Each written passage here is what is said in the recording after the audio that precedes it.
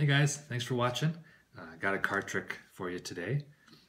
It goes by a lot of different names, I think, but I learned it as the Divining card, so hope you guys like it. This trick uses not a whole deck of cards. In fact, it only uses 8 cards, and we'll get to those in a minute. It also involves 4 little paper envelopes here, big enough to put in a playing card, and we'll get to those in a minute as well.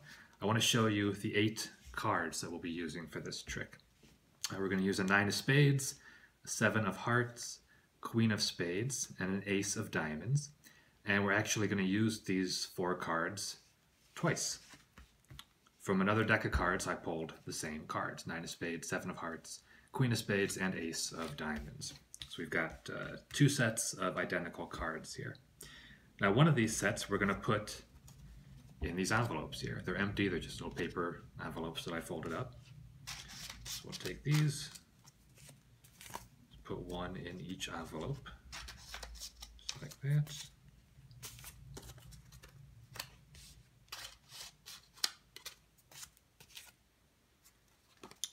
Now if there was a spectator here, they could take these envelopes and then mix them up. They could look at them. There's no certain marks on any envelopes or anything. They're all the same. I could be in a different room if they wanted while they mix these up. Doesn't matter. Just get them shuffled up real good and then just lay them out in a row just like that. Now from these cards we're going to have the spectator select a card randomly, and to make sure it's random, what we're going to do is I'm going to take cards from the bottom and place them on the top just like that, just to kind of mix up the order of the cards. And whenever the spectator wanted, I'd have them call out stop. So whenever they wanted, let's say they called out stop right about here, right on this card, the ace of diamonds. So put that card down. These 3 we don't need.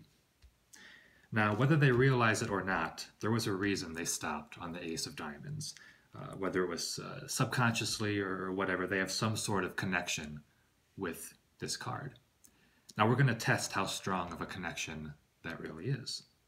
See, I would hand them the ace of diamonds, and I would have them hover that card over each of these 4 envelopes.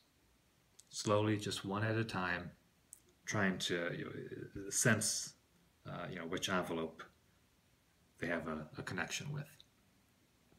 And I want to emphasize that if there was a spectator here, they could really pick any of these 4 envelopes. I'm doing it, but I want to make sure that I'm not picking a certain envelope or anything like that. If somebody was here, they could really pick any of these envelopes. So whenever they're happy, I'd invite them to just drop this card onto any one of these envelopes. Let's say they drop it here. Get rid of these 3.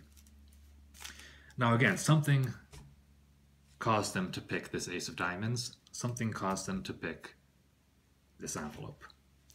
Now hopefully, if we open up this envelope, pull out one card, it is their match, the ace of diamonds.